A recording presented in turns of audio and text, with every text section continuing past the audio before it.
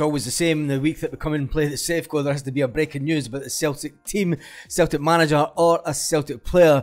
And there's news coming out of Australia that Celtic fans may not like this afternoon, on this Tuesday afternoon. The breaking news also is that Celtic could be in line for a £4.5 million bank payment from Arsenal for Kieran Tierney. It looks like he might be on his way out of Arsenal this summer, with a £30 million transfer fee being mooted, and Newcastle United are reportedly at the front of the queue to approach the Scotland international when the window reopens in June. So that'd be a fantastic piece of business for Celtic. Celtic are reported to have a 15% sell-on clause, which was for a Scottish record deal, which was £25 million.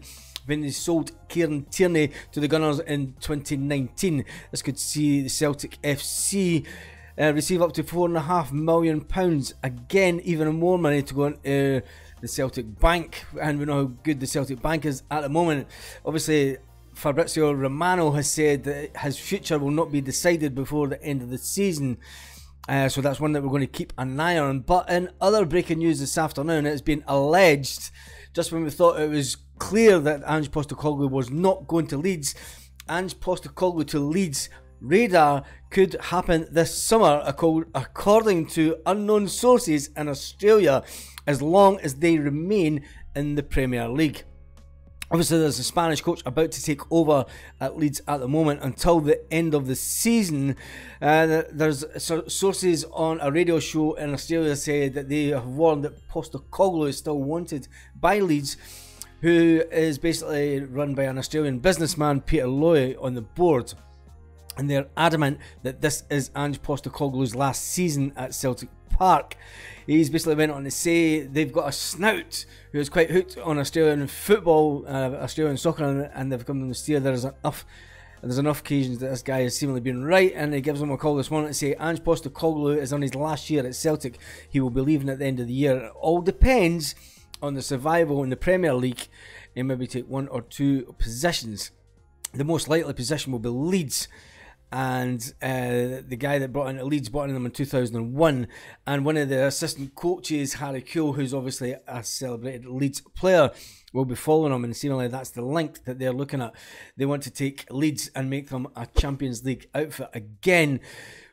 Can you see it happening? Would you see it happening? This is all came about the week that we're obviously playing the Safeco, and it is all to disrupt the manager. You can see it happening on a weekly basis. There's more and more stories coming out to try and disrupt the manager the week before we play the Safeco.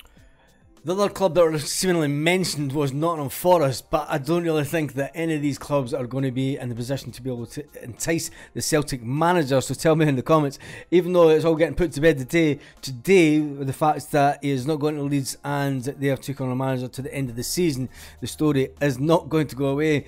And just when you thought it was, Celtic fans, you tell me in the comments, do you think that Ange Postecoglu will leave this summer? Do you think he'll go on a high? I personally don't think so. I still think he will be here next year. He wants a crack at the Champions League. He's not going to leave Celtic FC and go down to Leeds to try and get them up through the leagues. It's going to take 2 or 3 seasons for them to even try that. With a really good manager, there's no chance that they're going to end up finishing top 3 next season. That is for sure. No disrespect to Leeds, but it's unfortunate that they will not be getting Ange Postecoglu in this summer. But the breaking news is that there's a few papers picked up on this story in Scotland, and they're running with this online at the current moment, which is roughly around about 3:30 back in Scotland. So tell me in the comments, do you think Ange Postecoglu will leave this summer? I really don't think so. In other Celtic FC news, Dylan Reid, you remember him, he was going to come from St Mirren to Celtic, and he basically had a chat with Ange Postecoglu, and he basically didn't want to play in the lower leagues.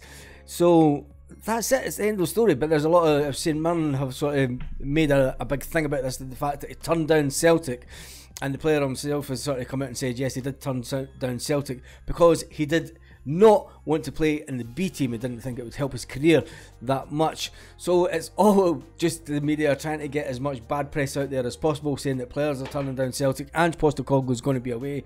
You know, everything out there is just bad press just now. There's nothing positive according to the media. The only thing that will be positive will be the Huns' hurt and fear this weekend. So on that note, if you haven't seen the video from this morning where we were talking about the Green Brigade and the Green Brigade Celtic moving section to the Celtic end, make sure that you check out that video here.